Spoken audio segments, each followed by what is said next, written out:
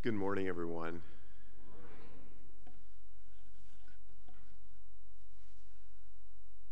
Our firstborn grandson just turned 5, and the other day, his name's Leonard, and we call him Leo, and I'm sitting and I'm talking to him, and I say, "Leo, did I tell you that I love you?"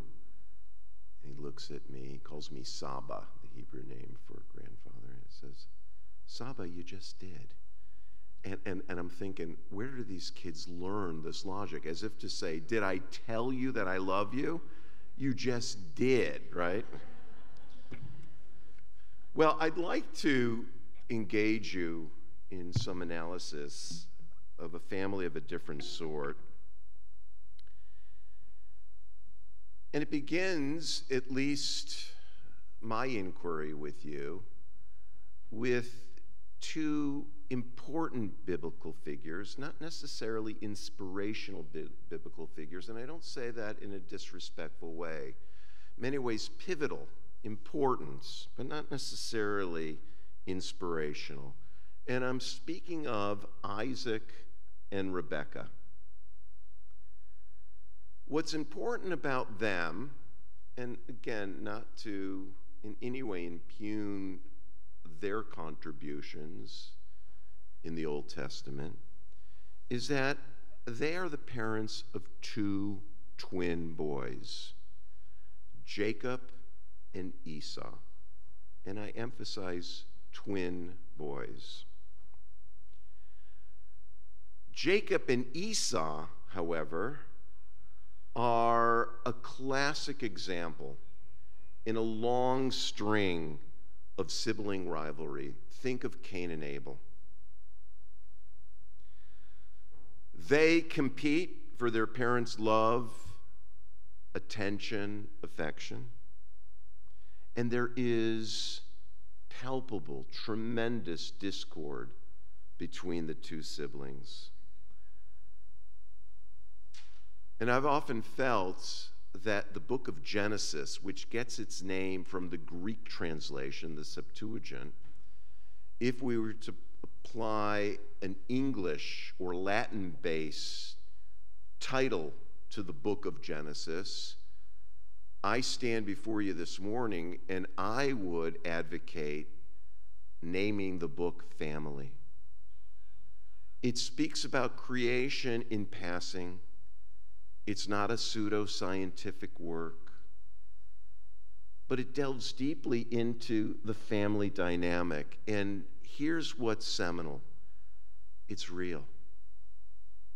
It doesn't sugarcoat it. It doesn't divert away and romanticize it in a way that's immature. It's real. It's relatable.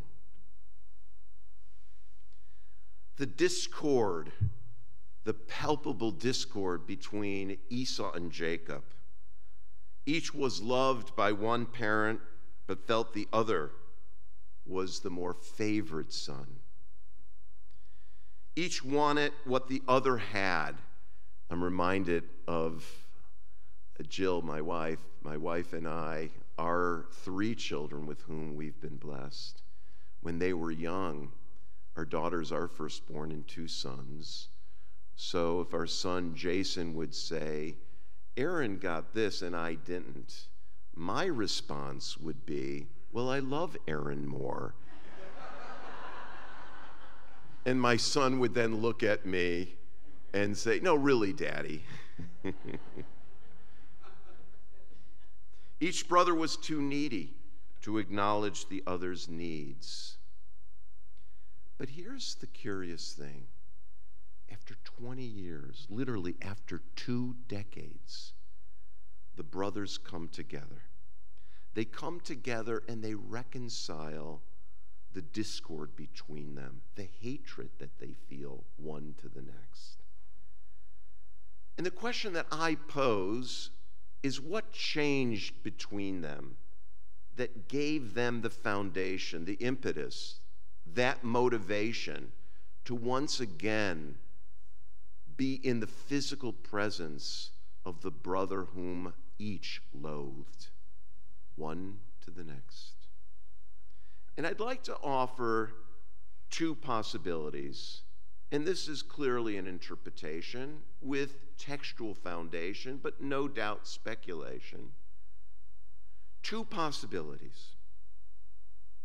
The first is that each of the brothers wanted to use the vernacular, come to grips with his past. There was a desire to reconcile, but perhaps underneath that desire was a deeper go-get, to look within, to allow oneself in a self-analytical way to grow deeper, to understand one's past. And you know as well as I do that it is our collective past that makes us who we are. It is so common, it's become a cliche. And invariably, I would propose that was a motivation. But here's the thing. I mentioned they're twin brothers. And here we can draw from the text itself. The physical description of each brother's is described in the Bible, in the Old Testament. Esau was probably muscular and preferred the outdoors. This is a bit of an anachronism, but you remember the Marlboro Man? You know what I'm talking about, right? Yeah, I identify with the Marlboro Man. I'm just saying. And that probably was Esau. Jacob, on the other hand, was physically slighter and probably preferred the indoors. And again, there's biblical textual substantiation for such a claim. While they're described physically, their physical acumen, the Bible does not say a word about their facial characteristics. They're twin brothers. They come together, and what do? They look each other in the face. And what do they see? In a world without mirrors, they see a reflection of themselves. But it's a 20-year-older reflection with gray hair and wrinkles. They come together after 20 years. They're each married. They have children. They've had successes. They've had failures. They've had health problems invariably. They're no different than we are.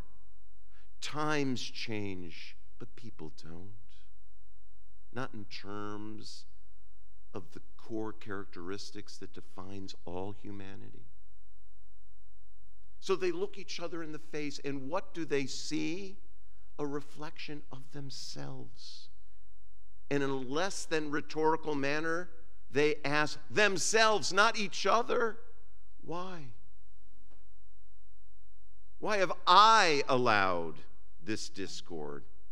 Not whether I'm justified, not whether that person is undesirable. Why have I allowed it?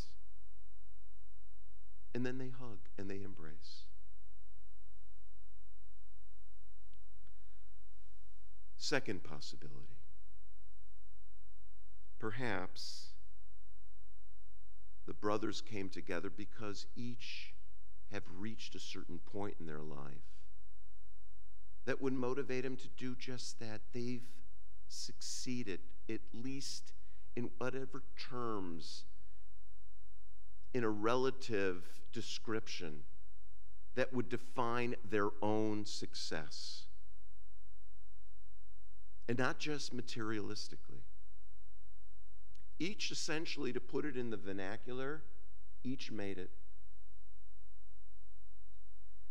I asked the question, who shows up at his or her high school reunion? I know it sounds a little funny, but if we analyze that, not uncommonly, high school graduates or college graduates who so-called made it. And again, not just in a materialistic setting. I remember my 20th high school reunion, true story.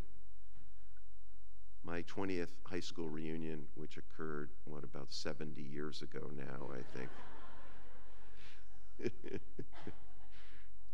And someone I knew in high school,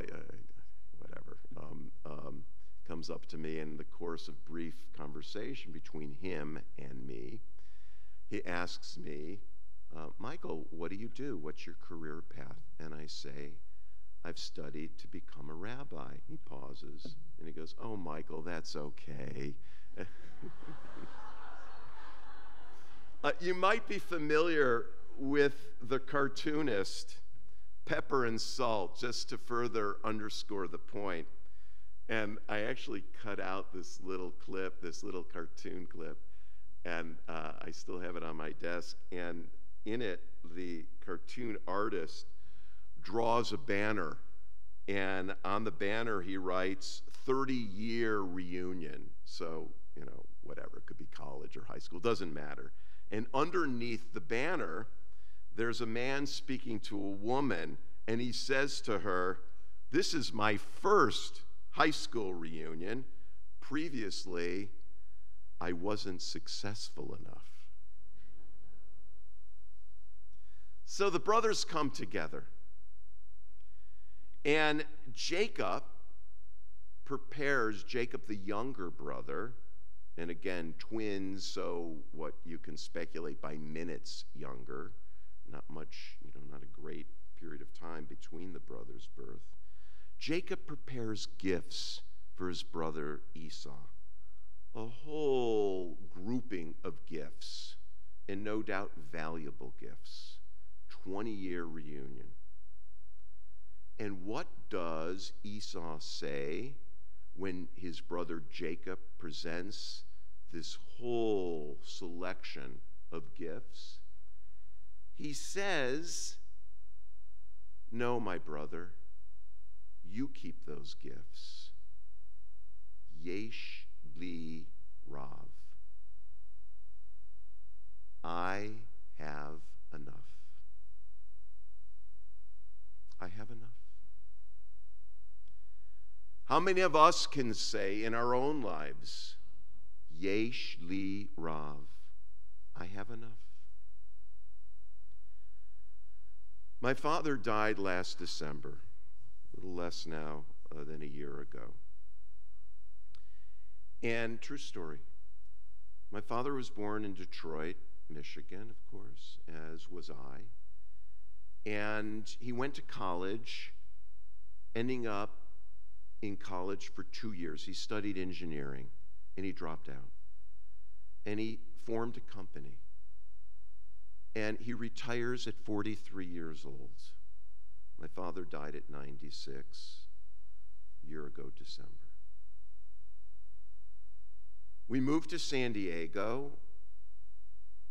A lot of friends and family in the Midwest, in Detroit. Still have very fond memories as a 13-year-old boy growing up in Michigan, winter sports in particular. And I remember so vividly that virtually every day when I came home from junior high school, what was called junior high school as opposed to middle school, and then high school, virtually every day my father was home. He was home to greet me. And as I got somewhat older, I remember asking my father, Dad, why did you retire so young? And he says to me, Michael, I have enough. It's so stuck with me. I have enough. It wasn't that he was fed up. Though you've heard me say, and I really mean this, I think the businessmen and women and the engineers are the heroes of civilization. The infrastructure that they build, the jobs that they create, One of the holiest things we can do is provide jobs for others. So he wasn't fed up. He just says, I have enough. Yesh li rav.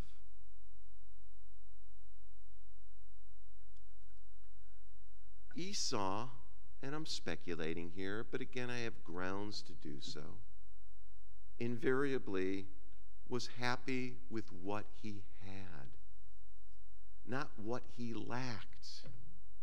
And that's what's pivotal. What he had.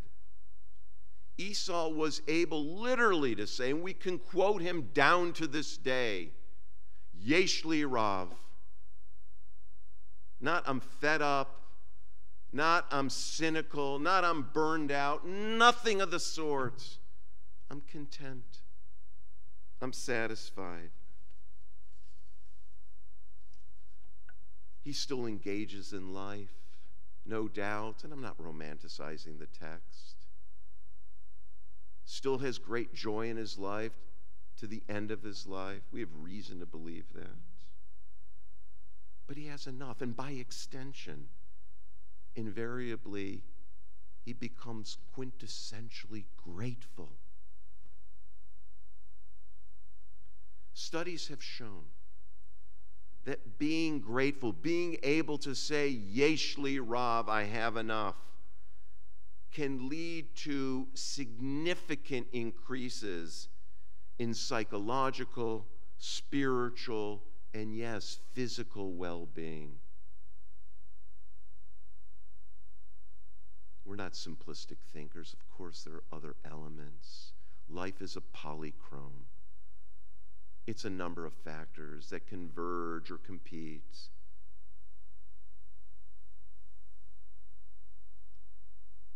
Grateful individuals, those who can say, I've had enough, are much more content with their life. Grateful individuals, those who can say, Yesh li rav, are better able to form social bonds.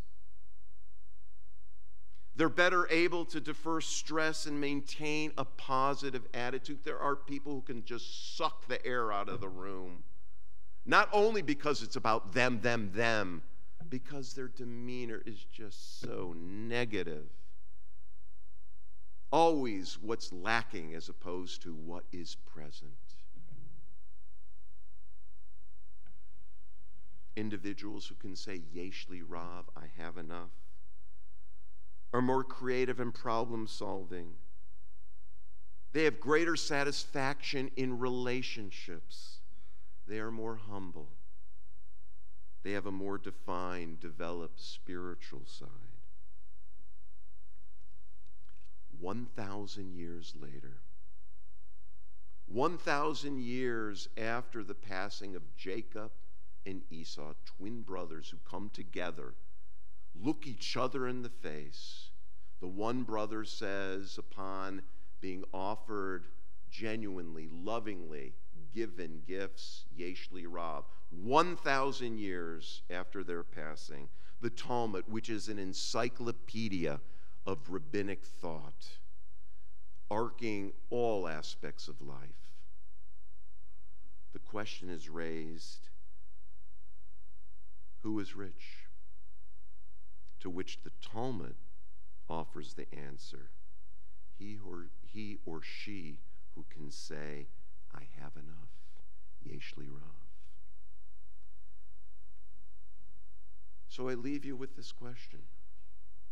Can you say it? Can you say, Yesh li rav, I have enough?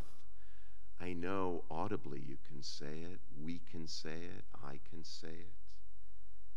But more importantly, can you say it and mean it? That, my dear friends, is the challenge. Good morning, everyone.